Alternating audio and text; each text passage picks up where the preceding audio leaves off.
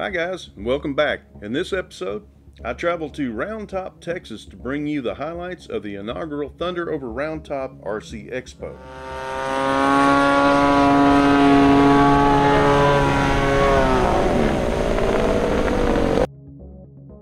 We have an old saying, everything's bigger in Texas. Well, this event definitely lived up to it. What's normally a sleepy little town of only 90 residents, Thunder over Round Top brought in 114 registered pilots and well over 500 spectators from all over the U.S. Being a large-scale warbird event, every type from World War I to modern-day military aircraft were well represented.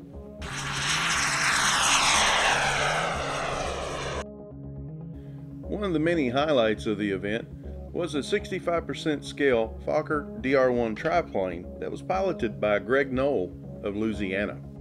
The mastermind behind Thunder over Round Top is Round Top native Fred Massey, an avid RC and full-scale pilot who wanted to bring a high-level RC event to this part of Texas. Fred, along with the members of the Texas Warbird Thunder flying team, set out to design and build a field suitable of Texas hospitality. Set on the Massey family farm, Massey and crew took a section of the 500-acre hayfield and built a 1,000-foot manicured grass runway. With the rolling hills and wide open skies as a backdrop, you would be hard-pressed to find a better flying site. The event kicked off on Veterans Day with Master of Ceremonies Randy Larson honoring all veterans, including those in attendance, for their services and sacrifices for protecting our freedoms. Randy did an outstanding job keeping everyone entertained with his wit and his humor throughout the three-day event. And what's an event without a full-scale flyby? We had several. We had a Stearman, an RV-8, a Citabria, and icing on the cake, a P-51 Mustang made several passes over the field to the joy of the crowd. The P-51 Mustang, folks, known in a movie as the Cadillac of the Skies.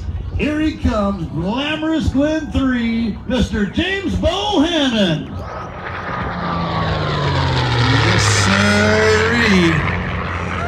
Folks, I take a close view of the beautiful 51 owned by, there it is.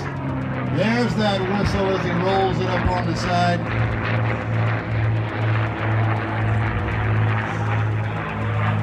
Across the runway. See what he's gonna do here. Maybe he'll get a little closer this round and show you the front of it.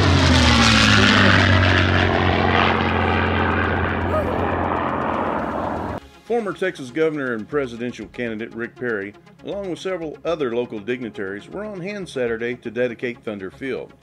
Then we got to listen to a couple of young ladies from the area's schools sing the national anthem and America the Beautiful to honor veterans and to kick off the last day of the event.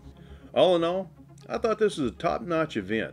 The hospitality shown by the Massey family on the last night that we all were there by serving a steak dinner was way over the top in showing true Texas hospitality.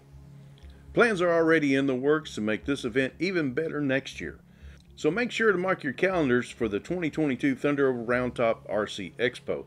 It's an event you definitely don't want to miss. Till next time, I'll see you at the field.